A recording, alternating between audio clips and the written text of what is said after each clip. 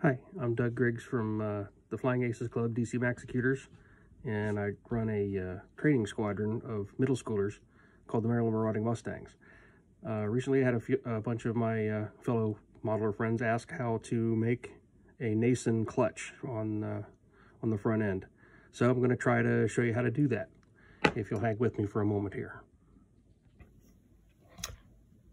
Okay, the tools we're going to need to do the Nason clutch is obviously you're going to need a prop. This is a 6-inch white prop. I believe it comes from Easy Built. I'm using a 1/32 inch prop shaft. This is a pre-bent one from Peck Polymers, but you know, anything will do here. And one of the small 1/32 polymers nose buttons. It should also have a washer and a probably a nylon washer in there in between the prop and the nose button, but that's for a final assembly thing. We don't really need that for this exercise here. The next thing you need is some drill bits. I'm going to be using a .025 wire, so I have chucked up in a pin vise a .025 drill bit. I'm also going to show you a trick to use a piece of standard 16th inch brass tube, which has a 1/32 ID. So we'll use that as a kind of a bearing. And so the idea with this is that the rubber motor can be pulling on this shaft and the prop will be able to spin free. Well, we have to drill out and remount the prop. And to drill out the prop, we have a 1/16 inch drill bit, also in a pin vise. And then one of the double secret magic tools is a little reamer. I'm going to set like this from Micro Mark.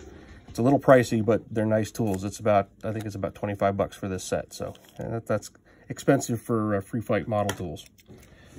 Anyway, to get started, let's first find the heavy blade on this prop, because the Nason clutch goes on one side. Okay, obviously this one is the heavy blade. So we want to put the Nason clutch on the other side. I'm going to make a little mark on this just to remind me. All right, next I'm going to drill out the prop for the 1/16 inch brass tube. And that goes pretty easy. This plastic is soft, and if your drill bit's not garbage, it will get through there in fairly short order. There we go, already through. And then I like to push it through from the other side here, just for good measure. And now this prop ought to spin freely on the 1/16 brass, and if not, that's what the reamer is for. Sometimes it's just a matter of, all right, so that's not entirely free yet. Okay, yes it is. So that spins pretty well. It just has a rough spot on the tube. So the next thing to do is to cut this piece of brass tubing that will be essentially the prop hub, and that will take the thrust or the tension of the rubber motor. I'm going here.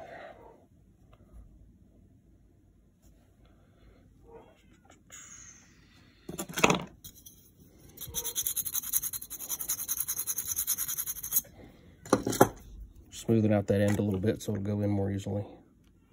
There we go. All right, so we mark off the length of brass we need. You have the brass sticking out just the tiniest bit, about a 1/16 of an inch. And I'm going to mark that with a thumbnail on the length. And then the easiest way to cut is just to use a good old-fashioned number 11 blade. Pick it up right where my thumbnail was, and then just roll it back and forth, and it will cut through the tube. Takes a little force, but there it goes. Now that will close off the end of the tube a little bit. So I just have the reamer, hand reamer, chucked up in another pin vise.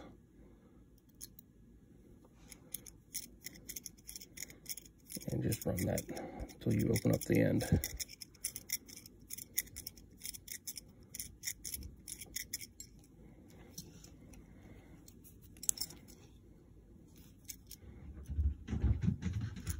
There, that was closer to open.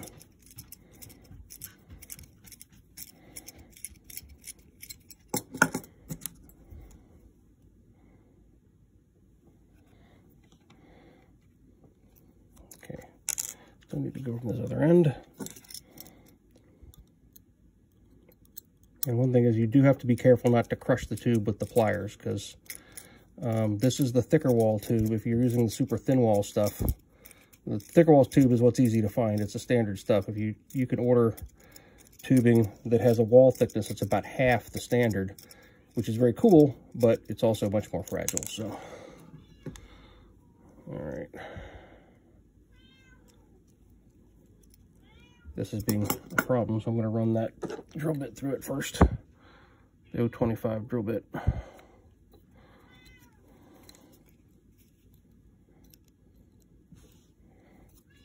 There we go. Now let's try again.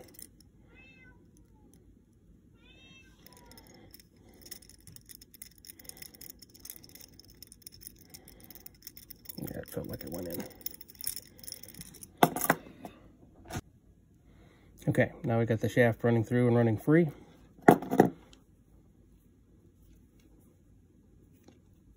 So that'll go in the prop. You can see that it comes out the top a little bit, just by a 1/16 of an inch or so. And we have the heavy side marked. So now we take our 025 and pretty much as close to the prop shaft as you think you can get away with. And you might have to actually start at a slightly different angle just to get the bit started. And then rotate it so that it's perpendicular to the prop shaft. And actually, it looks like that might be a little close.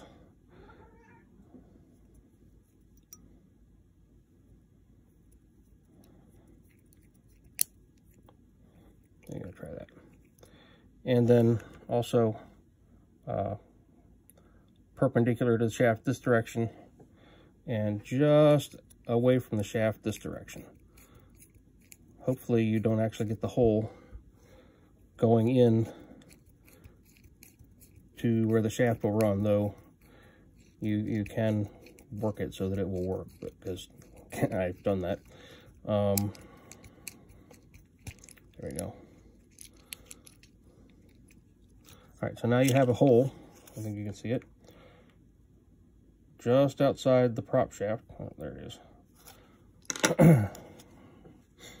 And we will put the tube back up in there.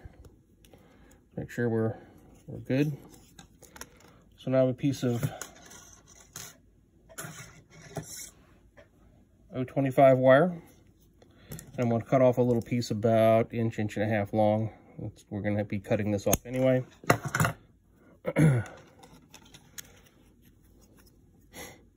Through the little hole. Remember that the hole is on the heavy side of the prop. Okay, so that runs free, and let's make sure that the prop shaft runs free here.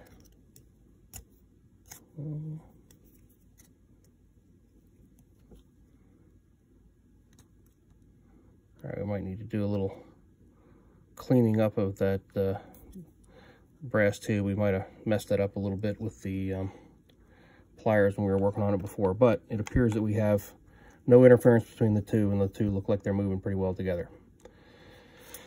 Okay, so the next thing is with the wire kind of halfway, a little bit less than halfway.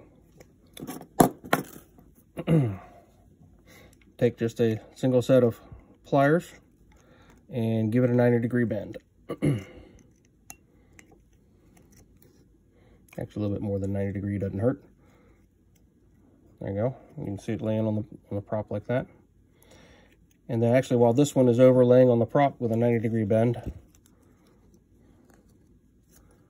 you are going to take it. You have to have a little bit of clearance so that the bail is free to move. Again, ask how I learned that lesson. And then bend this up 90 degrees or thereabouts.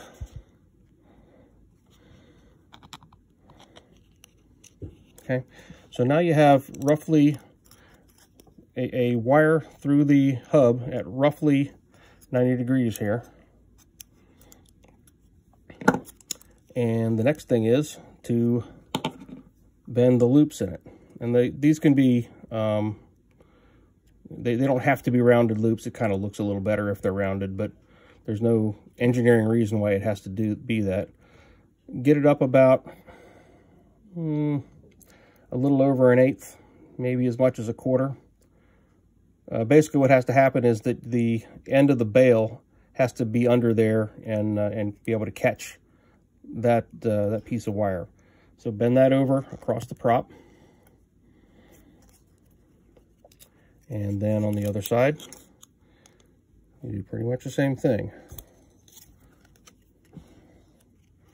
And you can kind of, for reference, set it so that the other ear engages. See, I was engaged on the prop here so that it's not going to bend. And then at kind of the same height over the prop, put another bend in across the prop. So now you have a Z or an S across the prop. And at this point, you can put a wire in to check that it's going to work. Shoot.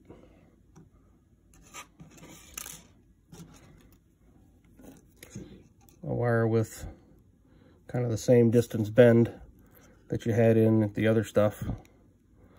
And this is one not to skimp on. Again, it's easy to get the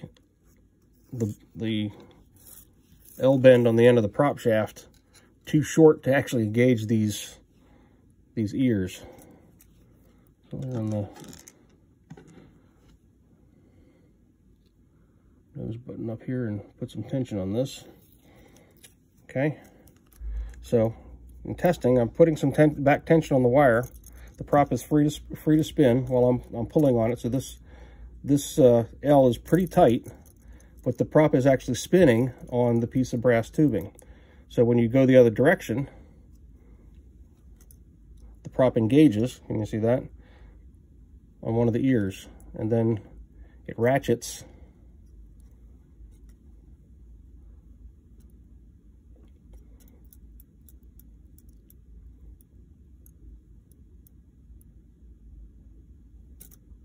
it engages positively and ratchets freely. Okay, I hope that helps. Oh, I'm sorry. Last step is then to trim these ears off. They're a little long, obviously, and don't trim these too short either, but basically a little bit wider than the prop should be enough.